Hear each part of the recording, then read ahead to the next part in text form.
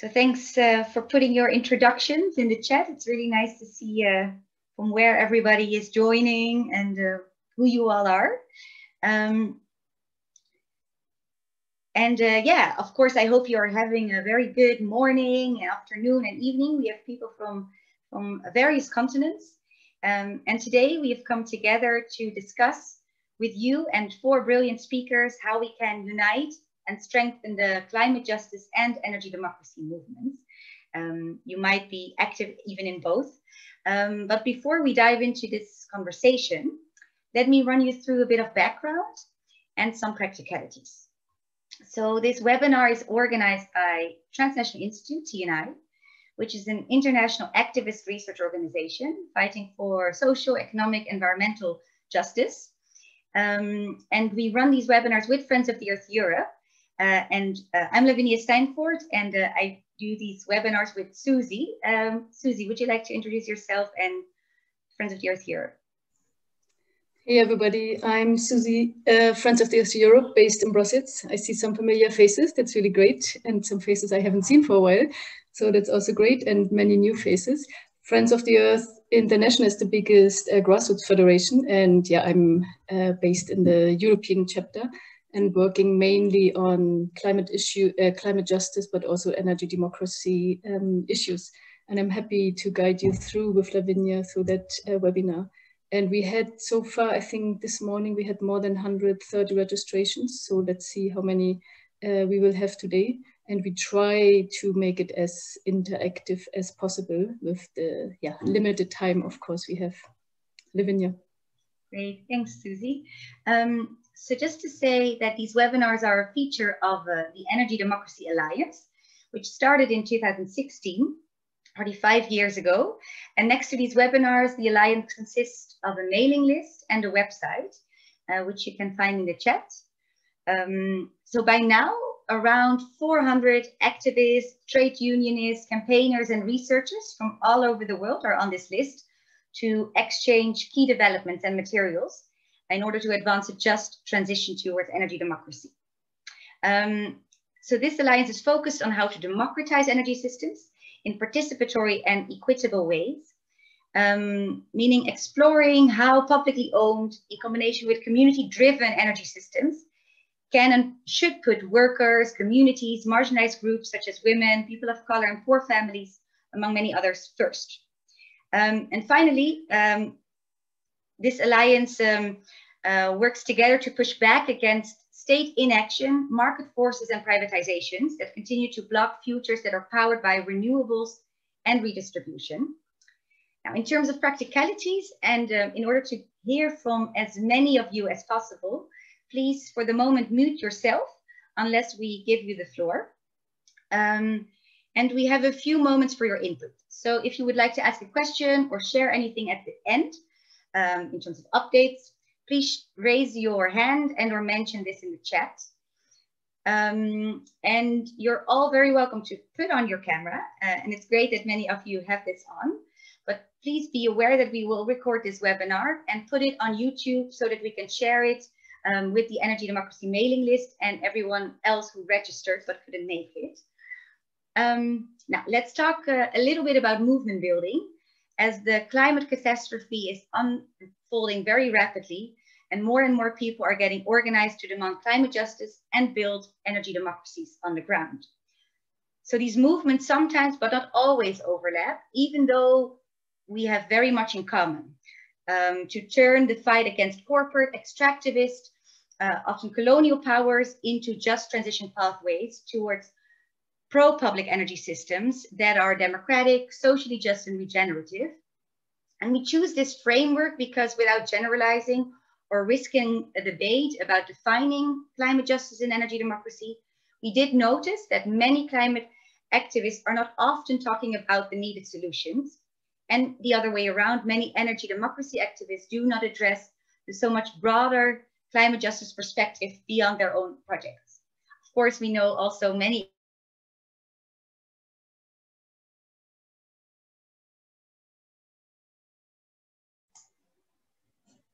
Did we lose Lavinia? maybe I just take over. It's good we have two people. Lavinia, when you're back, you're back. So I think Lavinia just wanted to give a bit of the context, right, why we are here, and so to really link the climate justice activists and also energy democracy activists today. And some of us are here in the room today. We know there are many more out there, but we wanted to give one of the spaces to discuss that a bit more. And we also thought we really want to challenge each other today a bit, so that we, on the one side, kind of hear a bit where, because in the end, our aim is for all, we want to be impactful. We want to kill the fossil fuel industry. We want to get justice around the world and much more. So therefore, we want to bring different players together. And maybe just to say that is also part of our kind of TNI and for Europe doing this kind of webinars on energy democracy issues. And usually we focus more on the energy topics, but today we really thought it's actually time, it's a good moment in time to bring and to talk more about different, but also the same movements, the climate justice and energy democracy movements. Lavinia, do you still want to add something? I see you're back. I didn't know when I was cut out. Where did it stop? Maybe we can actually start otherwise with the speakers. Yeah, great. Let's do so. So maybe I actually start. We do have 4 great speakers. Thanks for joining us today. Asad, Lala, Marisol, and Jaren. So from very different perspectives and very different parts of the country. So some people just woke up, it's still dark. Maybe some other people are going to bed soon. So also bear or keep that in mind for us today. Probably most of us, like me, have the privilege being in a good time zone today. So it's the early afternoon here. So if there's any also issue, do use the chat box. Jaren, let's start with you. I know it's super early at your time. So Jaren, you're the organizing director with Grassroots Global Justice, GGJ. You're national, that's a national alliance of US-based grassroots organizing groups building an agenda for power for Black, Indigenous, Latins, Asian, Pacific Islander, and white working class communities, specifically in North America. So we are great having you here. You have been building out GGJ's just transition, climate justice, and anti-militarism campaigns. And you were also recently a co-author of the report We Are Mother Earth's Red Line, analyzing some of the impacts of the Paris Agreement. So with that, maybe I ask you, we asked the same question for the first round to everybody, specifically, how can we build a stronger movement for climate justice, but also end energy democracy and bring them together? So kind of what can we learn from each other, and specifically also what challenges do we actually experience and have to or are already anticipating? And I know you're also working specifically with the communities on the ground. So maybe you could start and share a bit your experiences, and what I say also do challenge us. It's a safe space to do that. Welcome, Jaren. It's great to be here. Thank you so much, Susie. Thank you for all the organizers, for TNI, for Friends of the Earth International. It's a huge honor for me to be here because I know this is such a critical time in the world, in the moment that we're in, the political moment we're in, and also in the articulation that we're trying to build together as movements. And I think we're coming out of such an incredibly intense year of a lot of suffering, a lot of personal pain that has touched everyone in the globe around this pandemic and the crisis that we've been in. It's also had an impact on the shared spaces that we get to be in around sort of the movement building alignment work. And that's often where, you know, I get the honor to be a part of that work in our movements in North America, because I'm part of Grassroots Global Justice Alliance, and part of our existence, part of why our members have built us as an alliance is to be in strong relationship in the question of internationalism and our shared struggle together, because we already know that especially on the climate movement, we are so deeply interwoven with each other, and particularly being for us in the belly of the beast, and you know, located inside the United States, which is such a, you know, an imperialist force that impacts conditions particularly in the global South, but we know that our struggles are also deeply linked in terms of the struggles in Europe and the struggles in North America. So it's very good to be in shared space with you all as we move toward COP26 and need to align around what we can do to pressure in the right direction. And I'm grateful for this theme today around the dynamics of energy democracy, of the questions of energy and the questions of climate justice. For us, we've seen this, really deeply interwoven in our movements. So again, as Susie said, our movement in GGJ, our alliance is built by very locally rooted frontline communities. And when we talk about frontline communities, it's communities that are impacted directly by the extractive, energy system, by the refineries. We have many refinery impacted communities in California and Wilmington. We're processing the tar sands from Canada. We're processing the oil extracted from the Amazon. We also have oil drilling literally happening in the backyards of communities in Wilmington. We have fracking happening across North America. We have fracking impacted communities in North Dakota. We have obviously coal impacted communities, very similar to many of the conditions I'm sure folks will speak to here today. For us in the Appalachian area, where there's been mountaintop removal, where workers have been impacted by black lung, even as the coal industry has been in massive decline and declaring bankruptcy, they have left massive amounts of land and water, completely destroyed, a tremendous toxic legacy. And we also have a huge number of communities impacted by incineration, communities like Ironbound, like Detroit, Flint, Michigan. And all of these impacted peoples have been in a direct struggle. And I'm speaking to those dominant models of energy in our system here, but also need to lift up that we also have many communities that are impacted by the tremendous devastation of uranium mining and the nuclear industry, particularly the indigenous peoples, the Pueblo and Dene peoples in the Southwest. And we also have dam impacted peoples. And so when we talk about energy, the question isn't only these questions of what material are we using and what impact are they having on greenhouse gases, on the burning of the planet, on the contamination of land, air, water, on life itself, on the communities impacted.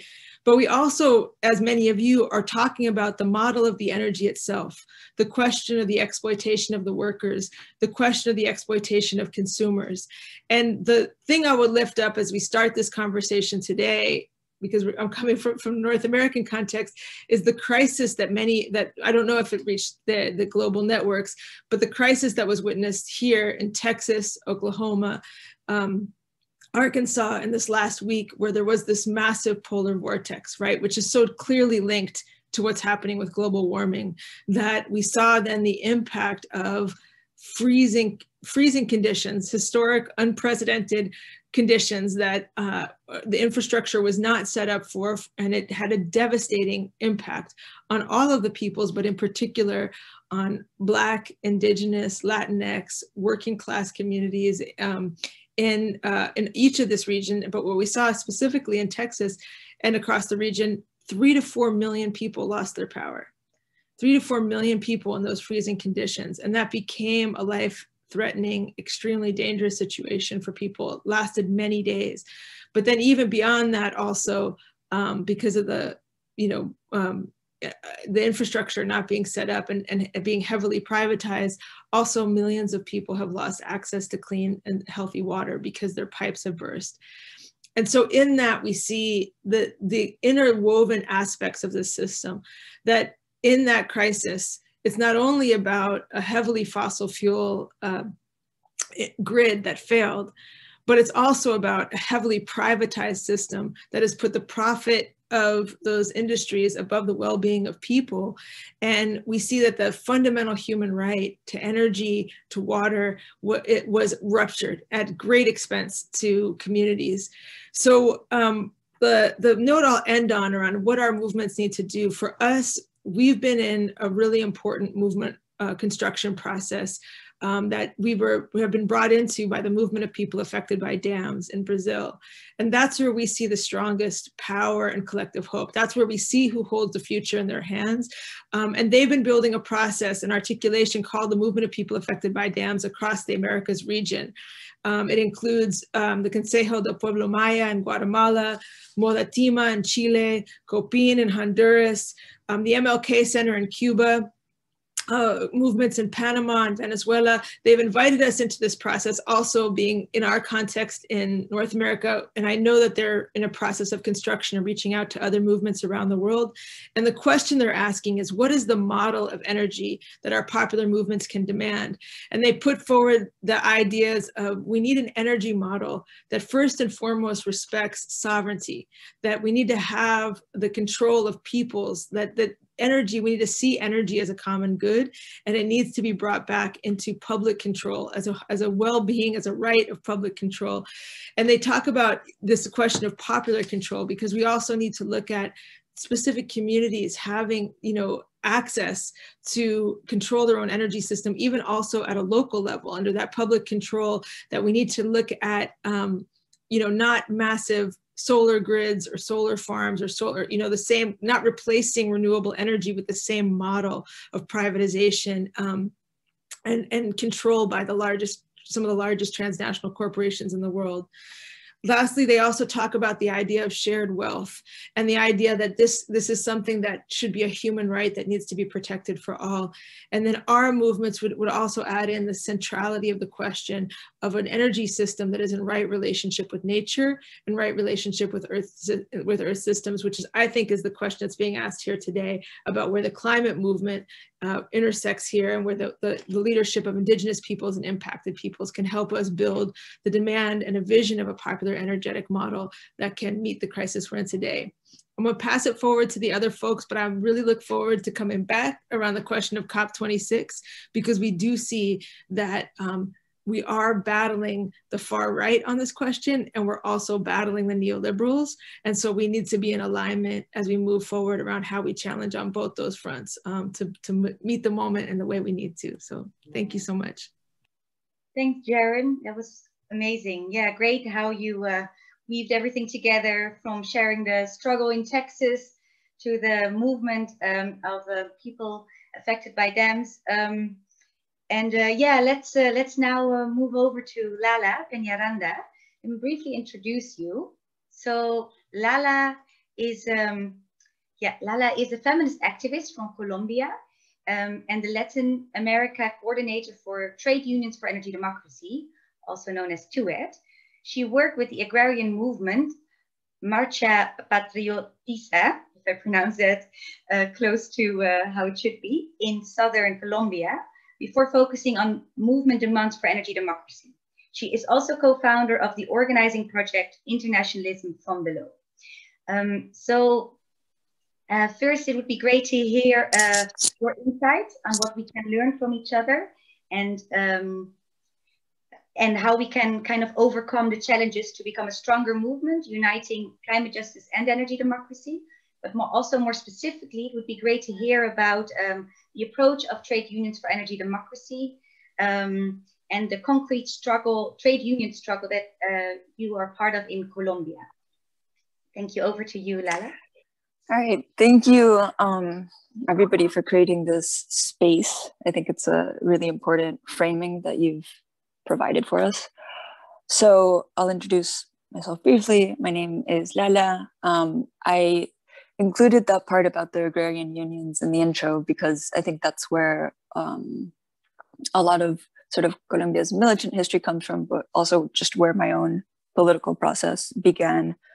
I'll get into the details of the Latin American and Colombian context shortly, but Colombia has been for a long time the third largest recipient of military aid of the United States in the world. And the sort of state violence that is seen against environmental activists, against trade unionists, is something that has to be confronted within the conversation of energy democracy and a just transition. And agrarian unions have been sort of at the forefront of bearing that that weight, that historic weight of state violence. So I think from my perspective and the perspective of trade unions for energy democracy, you know, in Latin America, we see a region that is characterized by, at least the left is characterized by sort of radical resource nationalism on the one hand. So, you know, this promotion of we need to use the region's natural wealth, the resources, the mining, the oil, the carbon,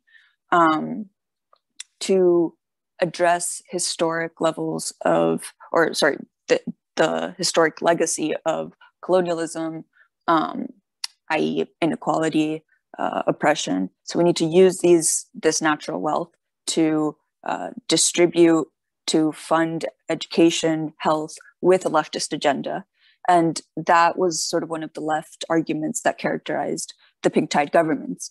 And on the other hand, although my argument is that we don't have to counterpose this analysis, we see a sort of environmentally rooted movement that prioritizes or centralizes territorial autonomy, anti-extractivist struggles, racial justice, and I think assemblies, energy democracy, really. And so the argument, I think, that we make from trade unions for energy democracy is that unions, especially when in coalition with social movements in the region, are positioned strategically to sort of address demands from both of these lefts, right? So one of the questions is, how do trade unions' just transition demands relate to calls for communizing the state? Again, going back to this idea that the state has historically been such a violent agent. How do we sort of wed those demands of energy transition, energy democracy, with a communizing, a democratizing of the state, and also just of community, of livelihoods, of what it means to live in a dignified way in our territories. So Trade Unions for Energy Democracy in Latin America has approximately 15 unions. The project started actually partially influenced by the Social Forum. And so in some ways it dates back to the struggles against the privatization of water in Latin America. But I would say some of the main unions, just to name a few, are CUT Brazil, FENTAP of Peru, which are the water workers, Frente Unitario de Trabajadores of Chile, which works mainly with mining, and also the call centers. So getting into sort of some of the feminist demands and gender dynamics of the labor movement. In Colombia, we have the carbon, oil, mining, education unions, electricity, and it's a pretty rich dynamic when we're all in the room, tossing ideas and projects and campaigns. And unfortunately, as I mentioned, often, in our conversations, what comes up is, again, the state violence that a lot of these trade unionists are fighting against, and often in the framework of energy democracy and fighting privatization of oil or carbon or whatever it may be. And okay, so I'll try to keep this very brief. TUED is so Trade Unions for Energy Democracy is a global network of about 70 unions from about 25 countries, roughly. And what drew me to TUED originally was the argument, and this speaks to the approach of Trade Unions for Energy Democracy at large, is that we have to create an alternative to a social dialogue approach. So rather than working with sort of, the industry interests or the business interests, or, treating one another as sort of equals in a negotiating table, like that treats, the private sector as a partner, we have to confront we have to confront that logic which is inherently sort of capitalist because it invisibilizes the class forces at play, and create a sort of counter proposal of social power. So how do we as trade unions address worker-focused concerns while, this is really important, advancing deeper socioeconomic transformation? So that's sort of what can be summarized as the social power approach. And it's an approach that, of course, has just transition at its center, and that argues for a deep restructuring of the global political economy. It argues that existing power and ownership relations, critically ownership relations, must be challenged and changed, and that a just transition sort of cannot advance without that. So to get into Latin America, don't have much time, but according to the International Business and Human Rights Resource Center, more than 50% of reported conflicts surrounding renewable energy projects in the past decade have been in Central and South America.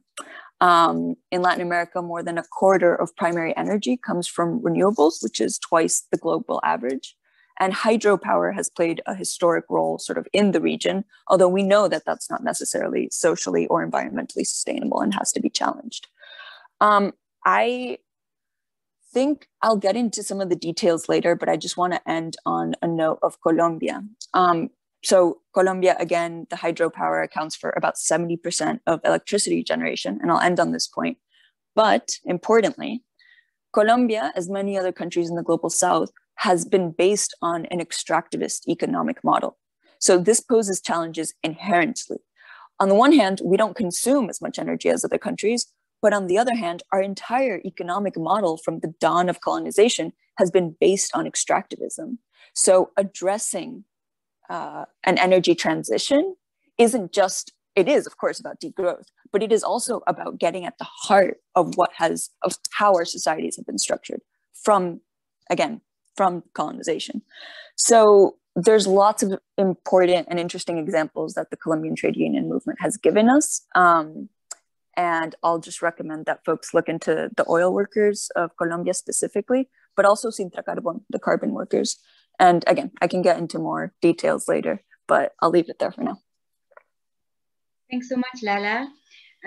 Great that you've touched upon the importance of commonizing the state in order to have a democratic and socially powered transition. And also to say to everyone else that is there, we are working with Lala to feature a case study on the struggle and the broad coalition in Colombia by trade unions and social movements to have energy democracy across the territory. So we're very excited about that. And now we move to a different context, but still relating to, the international political economy. So first, now we will hear from Marisol Reingo. She's a social justice organizer and researcher based in the Netherlands. Currently, she's working on the Shell Must Fall campaign, as well as the Future Beyond Shell research, collaborating with SOMO Foundation to examine the power of multinationals, Transnational Institute and Code Rood. Both projects aspire to contribute to a just recovery by mapping out strategic pathways to dismantle the Dutch-British carbon major and to promote systemic change. So Marisol, please do share your insights on how to build a stronger joint movement, and specifically it would be great to hear more about the Future Beyond Shell campaign and why a democratic energy has no place for multinationals like Shell. So over to you, Marisol. Thanks for being here. Yeah, thank you so much as well for inviting me. I'm super excited to be here and together with these other fantastic speakers. And I'm also looking forward later to hopefully have an engaging discussions after our pitches are done. Let me briefly introduce myself as well. Like Lavinia said, my name is Marisol. I'm a social justice organizer who so far has mainly been active in the environmental justice movement in the Netherlands, Germany, and the UK. For a couple of years now, I've been involved with the direct action group Code Rood, based in the Netherlands, that similar, for instance, to Ende Gelände in Germany, has been organizing mass civil disobedience actions against the fossil fuel industry.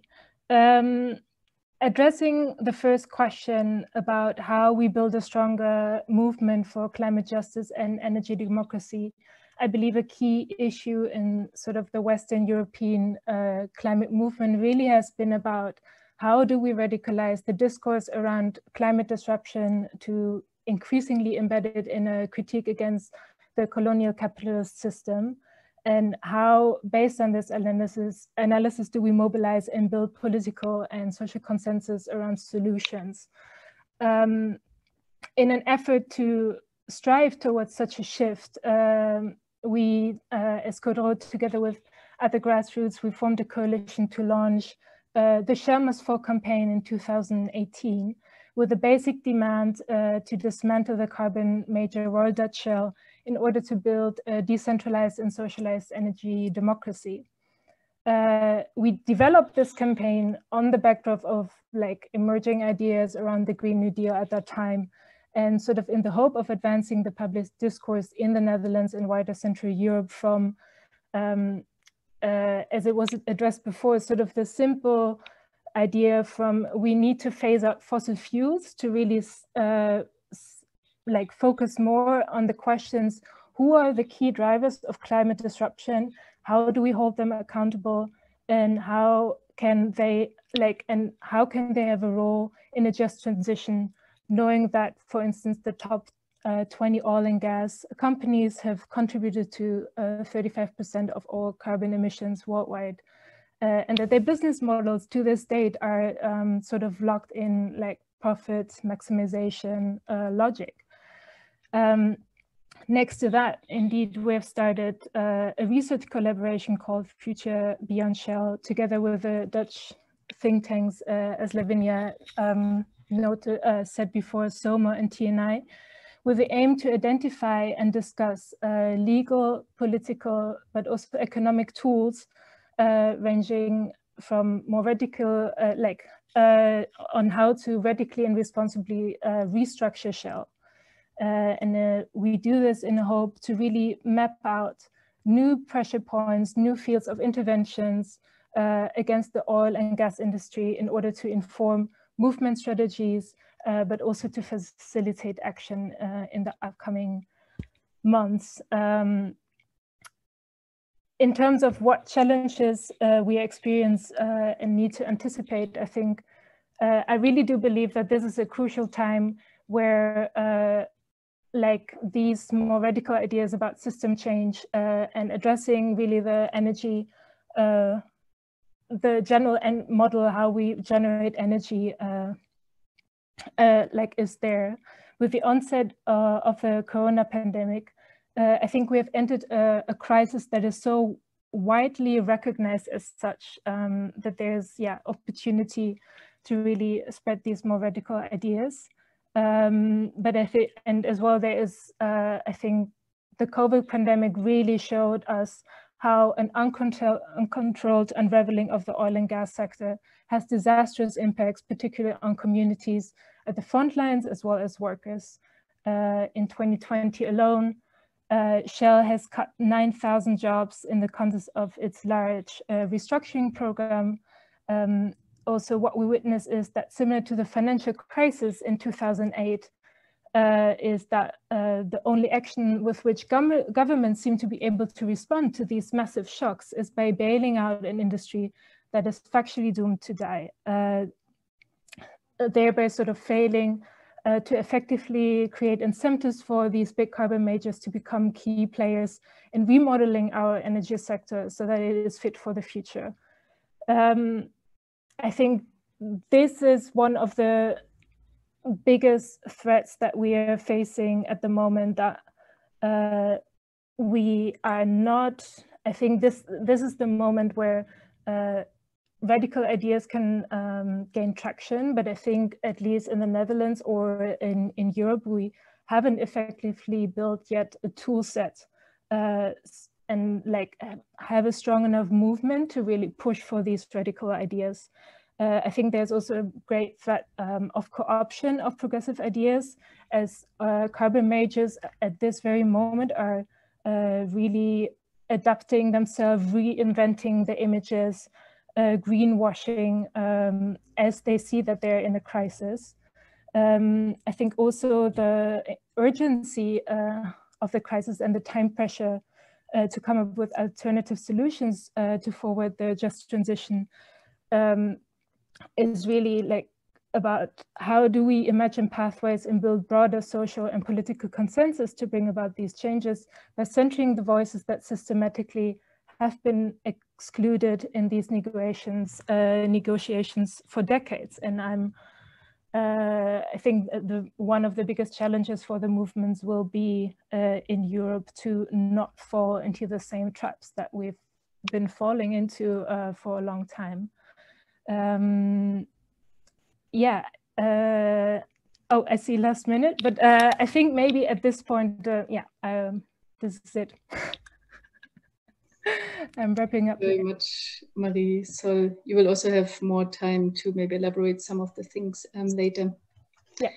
So everybody stay with us. Before we give the floor to some of you who want, just a reminder, do put a question in the chat box if you want, but you will also have the possibility to say it yourself. But let's come to our fourth speaker, Asad Rehman, a longtime friend and comrade. So welcome, Asad. So Asad, you're the executive director of the radical anti-poverty and social justice charity War on Want. Before, you also worked with my organization, Friends of the Earth, for quite a while. And Asad is also a leading climate justice activist whose work has really helped to reframe, on the one side, the climate crisis as a crisis of neoliberal capitalism, inequality, and racism. And over the past 35 years, you have been working with many different social movements. On the one side, you really at the global level, so you have a lot of insight on that, but also nationally and locally working with the people on the ground, and with different movements, the anti-racist movement, anti-globalization movement, the anti-war movement, and others. So for you, it's a similar or the same question. And how can we really build a stronger movement for climate justice and energy democracy and kind of gain from our strengths and impacts? And maybe you can share with your own experiences or insights what we can learn from each other to build really a stronger movement that we saw and that we heard from the other speakers already that is really necessary, because the evil is still out there. And how can we unite the struggles for climate justice and energy democracy? So maybe for you the same, you also have about 7 minutes, and then we come to the participants. Welcome, Asad. Thank you, Susie, and thank you, comrades. So lovely to see so many of you, friends and comrades, and always a pleasure to be on any call with Joran and Marisol and Lala. I won't repeat, and I totally agree with all of their perspectives that they shared. I just thought, when I was thinking about this, I just cast my mind back. You know, many of us were in Copenhagen. Do you remember when we were in Copenhagen, and we had part of our movement, under the banner of system change, not climate change. And then what I would call mainstream environmental movements, talking about climate action. And it feels like such a long time ago, but I think it's interesting, partly for us to recognize what victories we've had, but also what mistakes we've made. So it is an absolute victory of the movement that now justice is such a central part of everybody's discourse, right? Whether they believe it or not, but it is a very, very central part of justice. And we can say that at least, we've shifted the frame to recognize the issue about urgency, the issue about ambition, the issue about impacts on the global south. And we've successfully at least made more of the mainstream recognize that tackling climate is only going to be possible if you can build a social license by also addressing economic inequality and other injustices. And I think we should, recognize that's been a huge achievement from this movement. But in Copenhagen, you know, as many of us left shattered, you know, there were large parts of our movement that said, we can only fight this at a local level. We're going back and we're fighting at local solutions, and we're going to transform our system bit by bit, and fought on whether it was site battles against extractivism or site battles in terms of around pop on demand, around energy democracy, etc. And I think that was right that we did do that, right? And that we had this recognition that, you know, the days of talking about climate change, about white polar bears and white icebergs or people only underwater, has long gone. That we needed to talk about and address the fundamental question about energy poverty in the global north, and talk about, you know, warm homes and people's owned energy, etc., etc. And that has been a real step forward. And of course, in the climate justice movement, we finally managed to shift a lot of people from just simply saying no to fossil fuels to start getting them to say, so what is the solution, right? And of course, some people said the solution is just renewable energy. Some of us said, no, the solution is people's owned energy. And that, again, really, really great. But I wonder whether, you know, what we've managed to do in terms of our two parts of our movement, which are clearly overlapping, but there is also parts of our movement that aren't connected together, right? That don't make that automatic identification. So when I look, for example, at large parts, particularly in the global north, of the new climate justice movements, particularly younger movements, particularly, you know, which are all incredible, and it's great to see that they see, you know, climate as colonialism, and they've got these really, really big frames, and they're making really big demands, but they don't have the policy then pathways as to how do you realize those demands? What is the demands that you make without then reproducing the mistakes that many of us have worked through many, many years in terms of our movement? And we know that, for example, around renewable energy. And maybe, Susie, there is a third part of our movement that should be part of this conversation, and again overlaps, which is the anti-extractivist movement, right? Because, you know, whilst many of us, particularly I think in the global north, have talked about, well, the idea, the main fight is about wrestling control about distribution and generation from, you know, private corporations. There wasn't enough sufficient conversation about what about extraction, right? Who controls extraction? How is that done fairly? How much energy should we be using? You know, is it right that the global north continues to consume the same level of energy and energy use? And even if it's workers owned or people's owned or community owned. So that kind of, the conversation about limits, I think, was largely missing in that conversation. And it's something I think that our movements coming together can really bring to the fore. Right. So we all know, you know, we're about 79 billion tons of material extraction each and every year. OECD says we're about to go into about 167 billion tons in the coming decades. We all seen the figures that, you know, we're talking about such a massive increase in mineral extraction of green minerals and metals, not just of cobalt and lithium, etc., but also, of course, of iron and copper. And we can see the scale of the devastation that is happening. And as Marisol said, this incredible greenwashing that is also taking place amongst corporations. Before the COVID pandemic, you know, we were at Rio Tinto with communities from Chile and other places, and it was really fascinating to hear that the response of the CEO of Rio Tinto to all of these communities critiquing the environmental injustices that were being created was saying, "But we are needed for the green transition, right? That's who we are. We are critical actors in the green transition," and I think it really brought this conversation together about how, you know, we have not successfully made each of our jigsaw pieces add together, right? So the conversations, for example, in the global north about the Green New Deals, great. So many of us support them. And of course, they're a huge step forward. But all of them largely absence any question about material use, any question also about, you know, where and how do you fairly extract, and who should extract how much energy and where should it come from? You know, I think, you know, it was Lala raised the point, you know, for many countries in the global south who have no other commodity to be exploited, you know, but their fossil fuels. What do you say to them when you simply say no fossil fuels, right?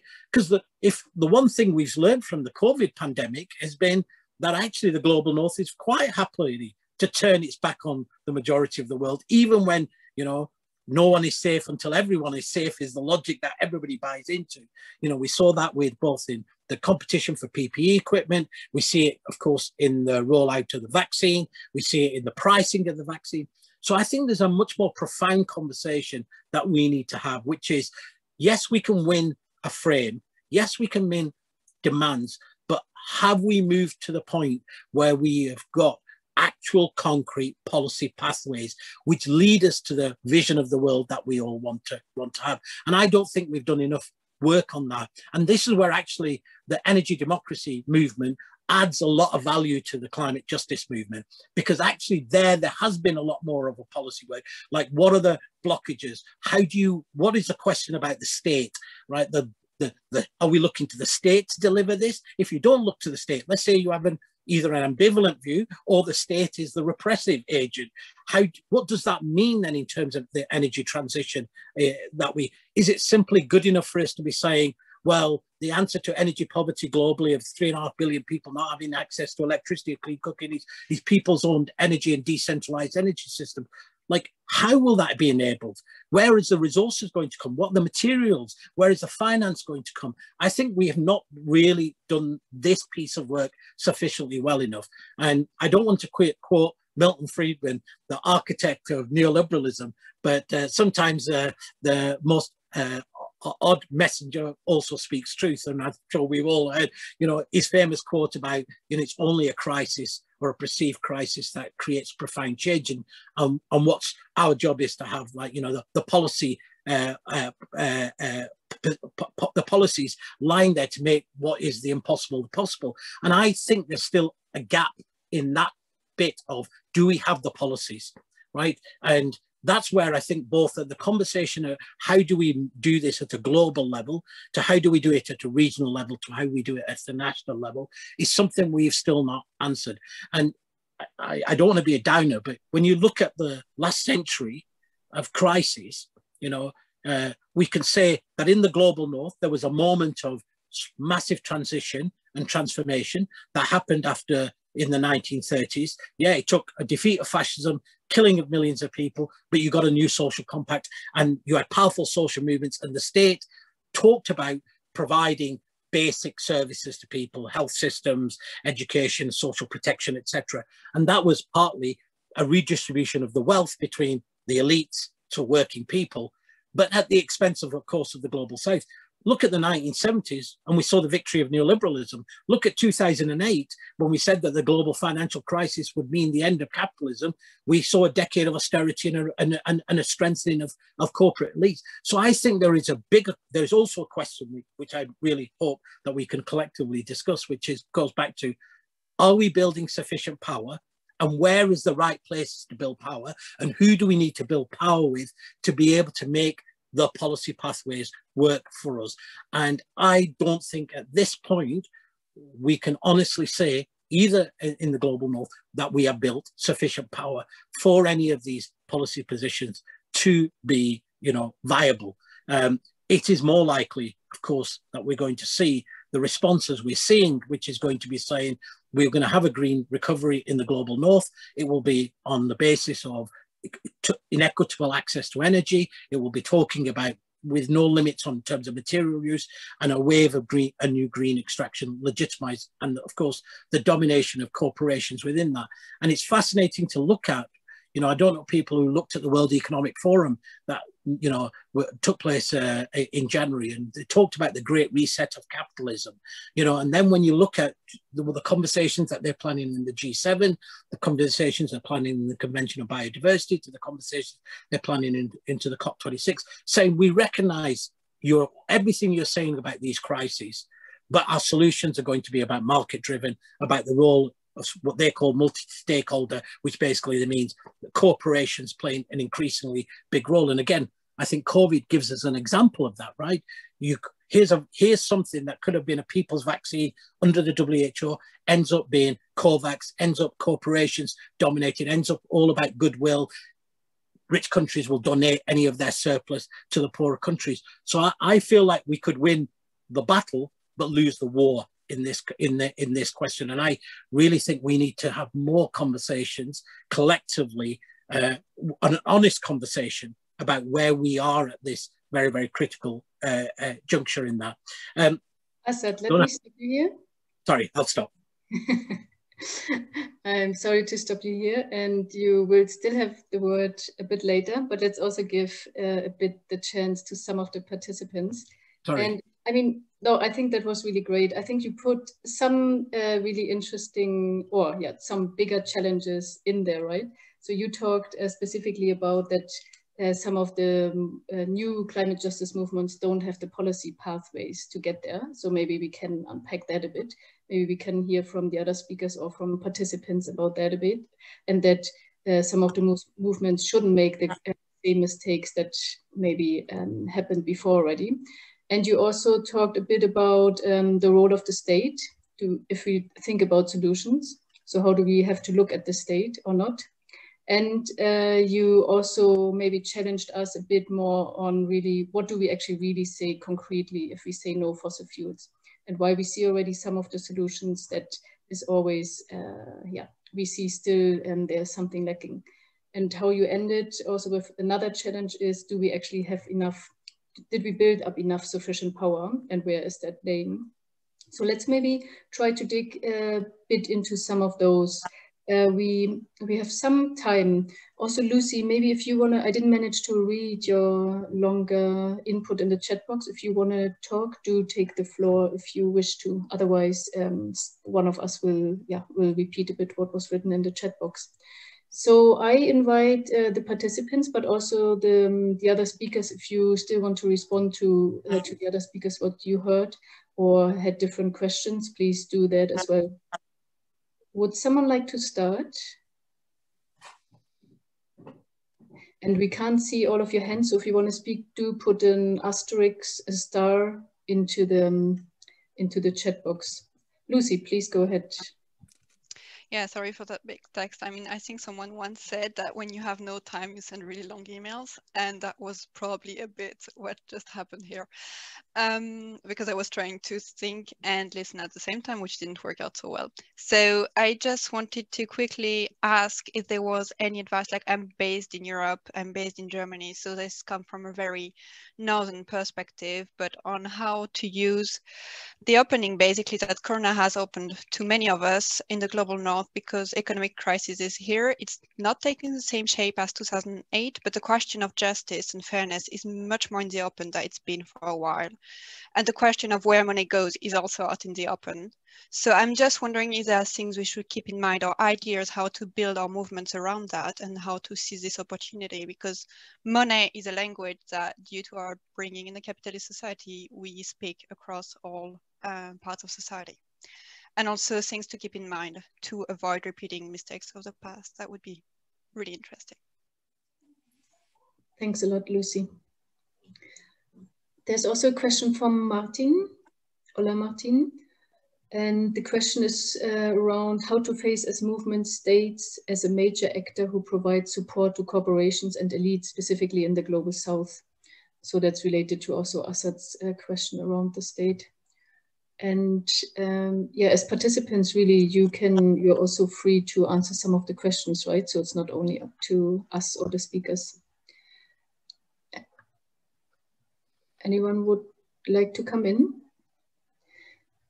Maybe Anne, since it's also quite a long comment, people can take the time to read, but please take the floor. I invite you to speak. Okay, very briefly, I actually have to run to another meeting. Firstly, thank you so much. That was really, really fascinating. I think Asad's point about the sort of, I guess, the supply chain of materials, I think that's really, it's really important. We kind of think about, renewables, and I think there was also other speakers who made that point. Renewables are great, but actually, if we don't consider the kind of potential displacement of people along the supply chain, as well as the sort of social political structures which uphold that, I think that's really important. And then And secondly, I'm just doing a little bit of some interviews with somebody from Friends of the Earth Ghana, where we're interviewing energy professionals on energy access around perceptions of gender and energy. And actually one thing that's already coming out of that is like, yay, we can have a policy on gender mainstreaming. That's really great. But actually how that translates into sort of local governance and into action on the ground, that sort of translation is often missing, it seems. So while it's early stages, but I have to run. So thank you so much and see you later. Bye. Thanks a lot, Anne, for joining us. You might miss the answers to some of your input that you gave. So I will just read out the question of Brian, and then maybe we can hear from some of the speakers if you want to respond to that as well. Brian, you said, how can public sector unions play a role in an international labor movement for just transition, social justice, and others? So maybe with that, anyone from the speakers wants to jump in? Jaron, you were the first one. We didn't hear from you for a while. Do you want to jump in? Sure. I mean, what I can speak into it, just want to also thank all the other speakers and really appreciate the perspectives that are brought from TUED, from the Shell No campaign or Shell Must Go campaign, and from obviously Assad, also a long time of shared struggle. And I think toward the question that was raised about this political moment, the conjunction that we're in coming out of the COVID pandemic, I think is an important opening in some of the ways, at least we're approaching the response that's going to happen, because we are in a period of, where the questions of, recovery, we still have so many millions of people who've been, fundamentally shifted out of their economic stability. In our context, there was just a report in December that 140,000 jobs were lost, and they were all held by women, predominantly women of color. And so how we've been approaching the question of recovery has been looking at the intersections of four struggles. So the context of the COVID pandemic, the context of the economic crisis, the context of the climate crisis, and then also the context of structural racism. And for sure, in North America, the other most transformative impact of 2020 was the massive uprisings in defense of Black lives, and what happened after the police murder of George Floyd and Breonna Taylor, and that the question of not only the conditions of Black people across the United States, but also the fundamental structural dynamics of racism that affect everything in our context. And so I think then what we've been trying to do is move forward a model around, things that are along the lines. And I know that the concept of the Green New Deal is being extrapolated like any other of these terms. They can become concepts up for corporate capture, up for, kind of a narrowing of the vision. But I agree very much so with Assad that what we saw with the announcement even of, by AOC and by the movements in 2018 of the Green New Deal, it was fundamentally, an expression of, if we're going to deal with the climate crisis, we have to deal with the economy as a whole. And that vision of just transition that many impacted peoples, impacted workers, impacted communities have been talking about is the kind of political strategy that we're focusing on, not only over the next 10 years, but even in the immediate moment. That how do we look at, if we're going to be investing in trying to, help recreate strength in economy, how do we invest in the kind of jobs that are care jobs, that are, the kind of, teaching, nursing, healthcare, the things that have been exposed as a fundamental need, where our energy and resources need to go in the economy that we're going to build, as well as in questions of renewable, and trying to put forward the whole of the model of this kind of vision of community control. So I really agree that the more that we have the clarity of our demands ready to go, that we have, whether it's policy interventions tied with, movement pressure, tied with, the pressure that comes from impacted peoples leading and fighting for, to impact their own conditions, I think is the strategy that we're moving right now. And I do think it needs to be globally connected. And the last thing I want to say, because I know we're going to come back to this, is that we are needing to confront, I know that it's not the best term, but the one that our movements use so much. We do need to confront very actively the false solutions in this moment, because we're really seeing that as the central question coming into COP26. Everywhere in North America right now, the #1 term that's being used is net zero. Net zero emissions, net zero. There's a really important report that we're a part of with Friends of the Earth International called Chasing Carbon Unicorns. It's going to be released, I think, this week. I really hope to align with you all around that. But that is where we're seeing the threat in this time, is that we have the far right, the climate deniers out there, but we also have the corporate capture of the climate process. And I think where that mechanisms are able to then claim progress while actually furthering markets, offsets, geoengineering, what they're calling nature-based solutions. I think as long as those mechanisms are there to give cover to these transnational energy corporations, then we are in a very difficult situation to advance the kind of fundamental change we need. Thanks a lot, Sharon, for that. That's really useful to hear from you. Palle, you go first, and then I still invite the other speakers to add something to the questions and comments that are coming. And then in about maybe 2-3 minutes, we will still want to ask you one concrete question regarding the COP. Palle, you go ahead.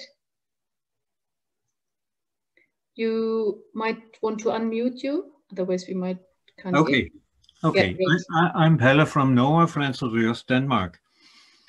I want to start with a comment to Asad's, some of your first remarks about the framing that we managed in the movement largely to change over the last 10-15 years. And I think that's very important, of course.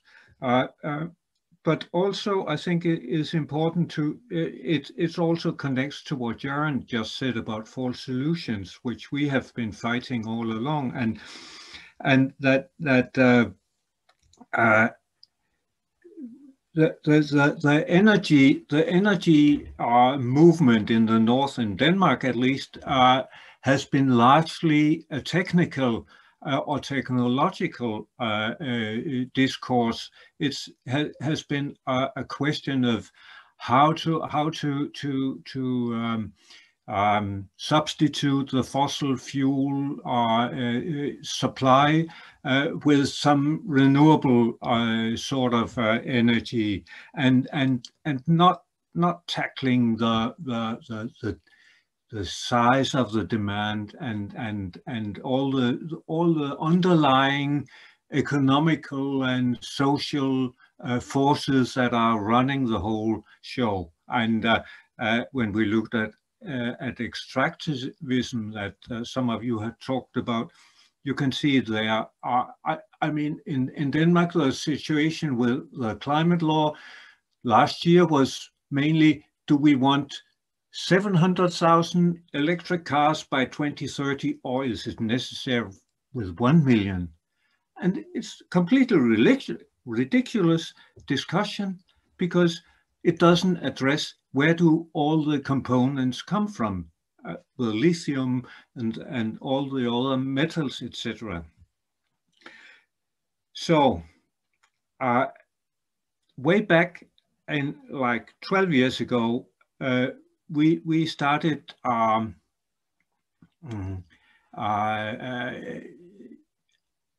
what do you call it? We lined up with the eco-equities and greenhouse development rights framework, which was one way of addressing the social issue, the justice issue, by turning the whole world into a giant spreadsheet and calculating everything in a fair manner. And if you do it this way and look at the greenhouse gas budgets, then you cannot help addressing the demand side, because there's no way that we can reach the targets in time unless we reduce demands among the rich people of the world. And GTR was a way of looking at that. Another, if I may, one blind spot for many years has been the thing about biomass, which has been looked upon as a renewable energy, and we can see that it is absolutely not a renewable energy. It is not. It is being burned. We burn the forests of the world at a speed that we cannot regenerate the same forests. And when we look at the bottom of the Paris Agreement is the idea of BECCS, of bioenergy and carbon capture and storage. If that should be the solution, we would have to burn more or less half of the world in order to supply energy that way. So I think these are some of the main things that must be addressed. This, you could call it degrowth in the rich countries or among the rich people of the world, and then also the issues of extractivism and stopping burning the world. Thank you very much, Palle, and really great to see you. Haven't seen you for ages. No, I can tell when I see Assad, your beard has grown, Assad. Okay, so before we go more into that, let's still maybe zoom out a bit and let's focus a bit more on kind of the discussions that we had. So I would suggest just being aware of the time, maybe just asking Luisa in between. Luisa, if you see anything still in the chat, Luisa from TNI, that you would like to, because I couldn't read everything, that you would like to highlight, please indicate that, then we can also, that we don't lose things from the chat either. But people, of course, have the chance to read also the chat.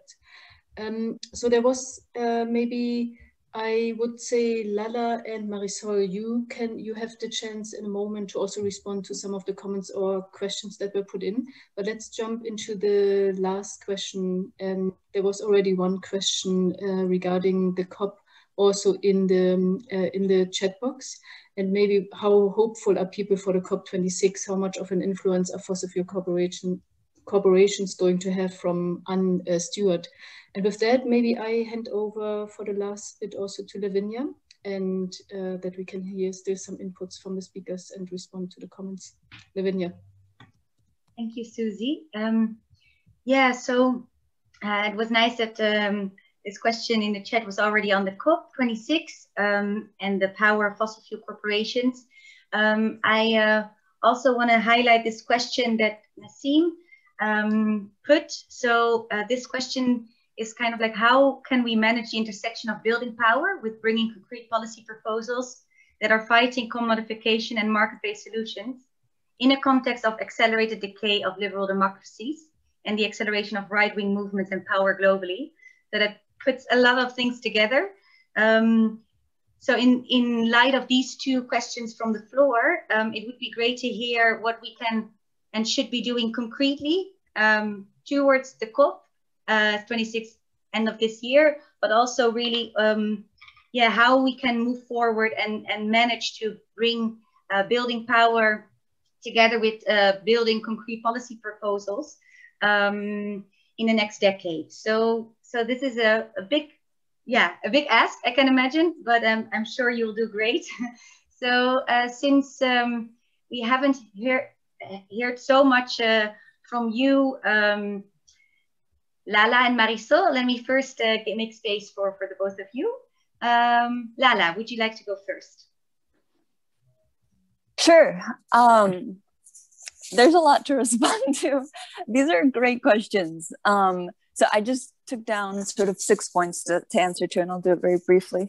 So regarding COP26, TUAD is organizing a Latin America delegation. It should be noticed, people's perceptions of COP26 are often not contradictory, but encompass the contradictions of COP26 in the sense of, is that really, Is that really where the front line of our struggle is? Isn't that just where the policy work is done? And so I think when we push for these delegations, we have to ensure that as we push for them and build them, that space is going to be a movement space. It is going to be a trade union space. It is going to be a radical space for transformation, and not just a sort of like, whatever it is, trip where we dialogue briefly and, discuss our dreams, but ultimately, policymakers sort of make the calls and we're left on the sides. So in constructing those delegations, how are we going to guarantee that there is a disruption at these conferences from the movements? So I think in terms of the sort of like what is to be done, I think, TUED's approach to this has been that there has to be a sort of multi-pronged approach to all these struggles, right? We are restoring energy democracy as we are reclaiming energy democracy, as we are restructuring energy democracy. And be wary of anyone that says, well, the priority is first this and then this. We have no time. It has to be sort of simultaneously that we fight against privatization as we demand public investment in renewable energy and democratizing of the energy decisions that go into renewable energy expansion. I think one thing that I've seen about in terms of some of the challenges and debates that Asad mentioned, for me, it's so when it comes to policy work, I think that it's really important to recognize that we can speak from our position of like our experiences, our territories, our expertise. So, when it comes to sort of the technical questions of the oil sector, it is so useful to have on your side these oil unions that can break down some of those technical questions for you. When we talk about some of the questions of how do we put a feminist lens or racial justice demands into these programs, it is so good to have comrades that you know of, that you have built with, to say, what do you like, let's write this together. How do we put these demands together? And so we have expertise in our experiences and have to trust that and have to know sort of who to ask and who to go to and who to build with. But at the same time, we have these blind spots where our comrades are often the most apt people to critique our approaches. And how often are we doing those exchanges where we are going out of our way to ask for critique from comrades, to say, this is the report that we put out, but what do you think? Critique it. I'm listening to you. And really listening, like really being open to where the shortcomings are. What am I not seeing? I think it's very comfortable, of course, to say, for movements to attempt to be all encompassing, to take this, sort of, we have thought everything through and we think that we have included all the possible demands. And that's comfortable because it allows us to say, well, they don't consider a holistic approach to justice. But how beautiful it would be and how more efficient it would be to think that comrades arrived at different conclusions, not because they devalued some lives over others, although sometimes that does happen, but because they came at it from a different perspective. And let's critique one another's work, and let's make sure that all our demands are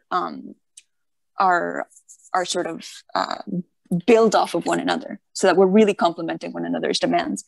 And there's a lot to say. I was going to get to 6 points, but there's no way in sort of this time.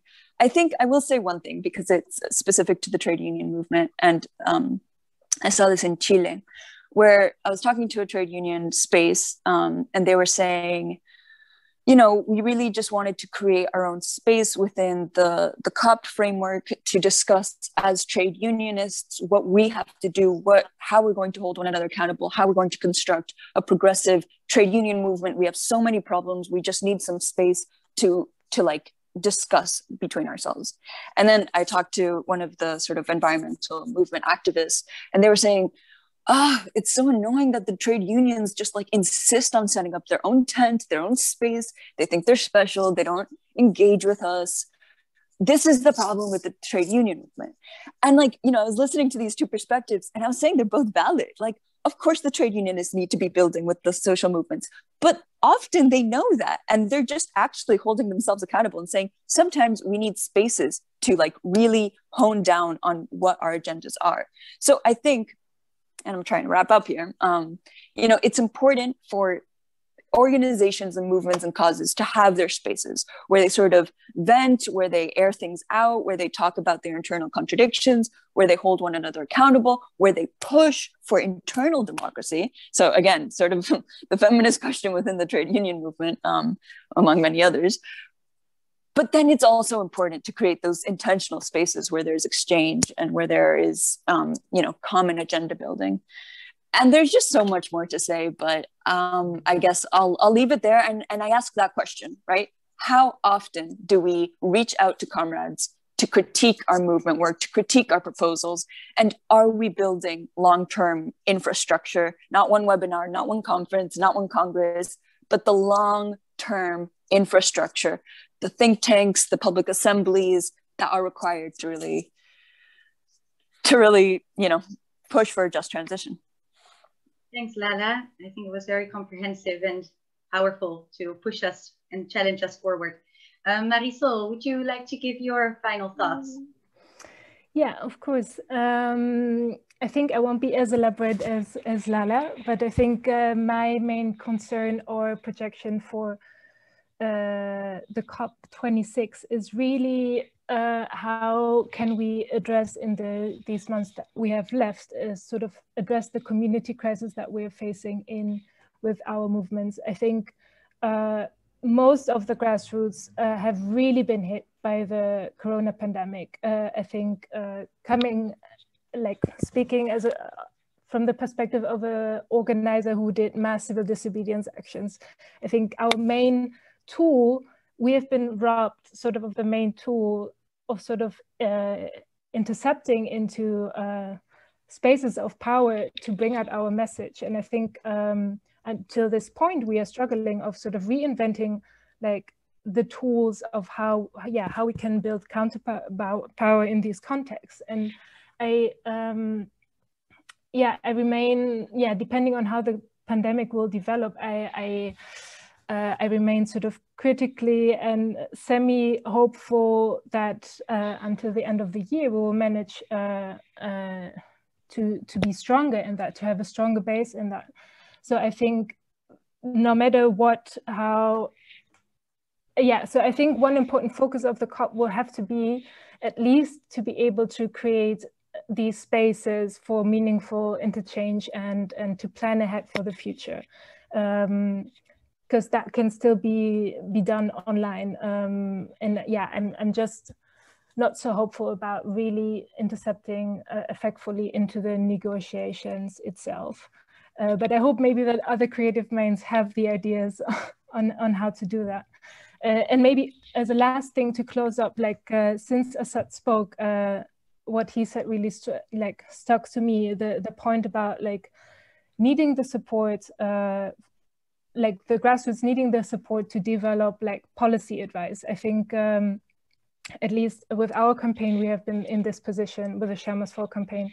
We've been in this position for 2 years that sort of we feel that we have the knowledge to mobilize on the ground, you know, bring people together around a certain idea, but do not have the time or the capacity nor the knowledge to also invest to create these policies as idea, to really establish or like draw out the pathways towards a just transition. And that is like a really urgent call to sort of progressive think tanks, progressive academics to take up that role and to really work harder on research that can complement and inform movement strategies in the future. I think there has to be a much more like empowering each other's role in the upcoming months to really, guarantee that some change will happen. And that's it. Marisol, that was great. Good to be very concrete also. Assad, it would be great to have your final 2 minutes, let's say, what needs to be done and what is absolute priority. Please, over to you. Sure. And maybe I can put my COP26 coalition hat on for the COP26. Look, I won't restate what everybody stated. It's been a hugely challenging year for all of us, for movement building, and, you know, for many of us who took the lessons of the last decade and a half. You know, we've set up a coalition that was explicitly climate justice, that was explicitly platforming the movements of the global south, put into place all of this sort of infrastructure, and that we would be actually good allies. We would do that, and we would shape how movements interacted at the COP26, both inside and outside. And of course, everything is thrown out into disarray with the COVID pandemic. And I just want to and so we're still committed to doing that. But I think we've got to, you know, the question about COP26 to me has always been a question about power, right?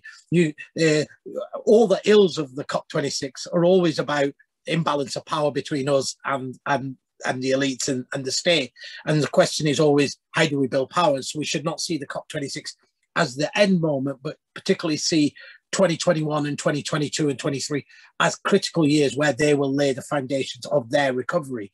And, you know, and in that this year, we should not ignore Biden's climate leadership summit. We should not ignore the G7, because they are playing three-dimensional chess with us, right? They're moving pieces in each of these different spaces, and we aren't always coordinated in the same way to be able to have the most impact across the board. And so I think that again is about the ecology of our movement being better coordinated and structured in the justice space. I wanted to just give a reflection also maybe from the UK, which I think are some of the dynamics that were all played, you know, because Lucy asked this question about the international, you know, and how do we bring that international? And I think we should also recognize people are exhausted, right? From the COVID pandemic, there is an exhaustion. There is huge job losses, not only in the global north and the global south. That psychologically means, as much as people say we want a recovery, they also want to say, let's hold what I've got, because the future could be even bleaker from me. And so our ability to build social license both has an opportunity, but it also has potential pitfalls in that more nationalistic messages around the recovery have a possibility of a greater agency. You know, America first, Build Back Better, European Green New Deal. All of these play to, we shall look after ourselves. And, you know, I think all of us on this Zoom have always said, you know, you can't separate the fight about jobs from justice and climate. But there is a danger that we end up with jobs and climate and not the justice, right? Not the international dimension. And we can already see that.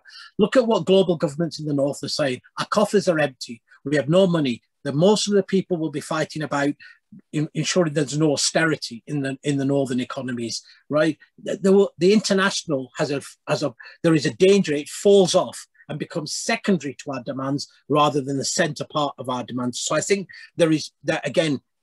This is what we add to the broader conversation of the movements. And, you know, you can see it amongst mainstream NGOs in the UK who say, yeah, okay, you might have done the fair share analysis saying that the UK should be at -200 by 2030. That means they're at zero carbon and $1 trillion that they owe to the global south. But that's just policy. That's not pragmatically possible. So what we're going to call for is net zero at 2045, because that is more policy. And so that pragmatism of this moment also has the ability to undermine our demands, and we can only shift the dial on that if we are better coordinated. And I don't think we're as effectively coordinated in terms of that. And I think there is a huge, profound change we're trying to make. And going back to Brian's question about the public sector unions, and again, I think re-winning the argument about the commons, going from just the commons being about public services being the common to making energy and food is really, really important. And, you know, we have social scientists who are writing incredible research papers that you can provide energy to 10 billion people, but it's not translated to the movements in terms of how does that benefit us? How do we use this kind of information? And I think that point about better upward and downward flow between people when they're writing reports, so that when we create tools or create things, they actually benefit the whole movement rather than us thinking about only in a very narrow in a narrow perspective. Sorry, Lavinia. Great. It's very necessary to be passionate about these things because they are so acute. Let me just give the final floor to you, Jaren. I do want to ask you to keep it short, and in the meantime, it was a very rich discussion. I also want to say that if you want to share anything with this group, you can also share them on the Energy Democracy list afterwards. But please put them in the chat because then, yeah, we can wrap up in time. Jaren, please, you can take the final word. Yeah, thank you so much for this important conversation. And I know that we're on a process together of building toward, this road to COP26, beyond the COP26. I agree with, the COPs themselves are limited in many ways in their form, but they also are so important because it is where our movements are coming together and converging, and also where we're moving the question politically around where can we get the global governments to act in the ways that are needed. So I think coming out of COP25, actually, which was, almost 2 years ago, was incredibly important because of the movements in Chile that were bringing forward the historic massive uprising, around the end of neoliberalism, right? Around like neoliberalism started in Chile, it's going to end in Chile, and the incredible depth of the student movement, the popular movement that stayed in the streets, the Plaza de la Dignidad, unbelievable historical transformation, and obviously deeply connected to the United States as well, because it was, as Assad said, Milton Friedman and the Chicago boys who put that ball into motion that we're still battling today. And then I think in Madrid, where we saw the biggest uprising, or not uprising, but resistance within the COP of the walkout of the civil society around the question of markets. And I think that, as we're going into COP26, is where we need to stay focused. We need to stay pressuring. We know that the COP process has experienced a corporate capture. We know we are facing an incredibly well-organized opposition that has had decades to think about how to maintain their interests and protect them.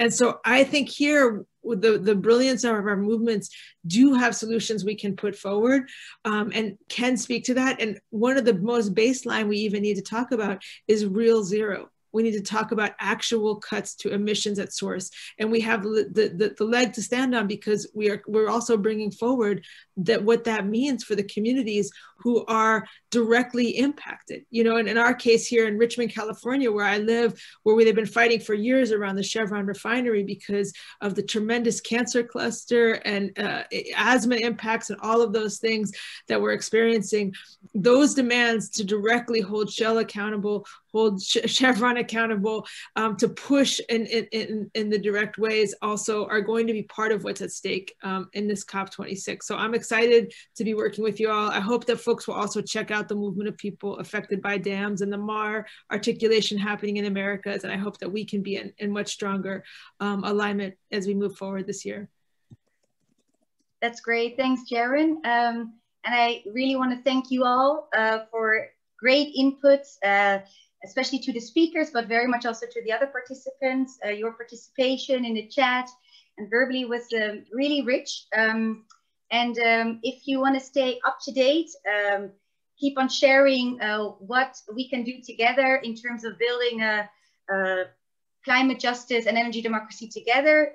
Do consider subscribing. The email address is in the chat. And the next webinar will only be after summer, so there's a bit of time in between, but you can let us know any theme you would like us to focus on for this webinar.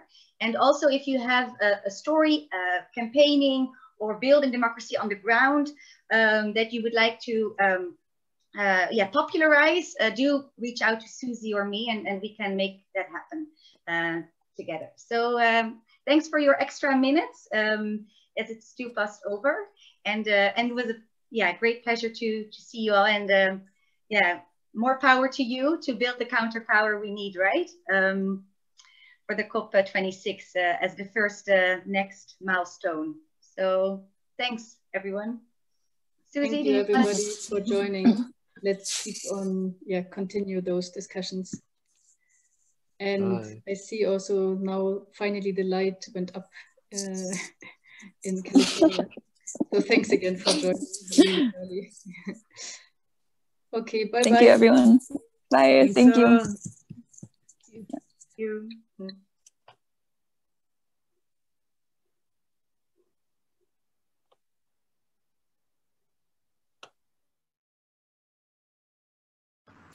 Thank you. Bye bye.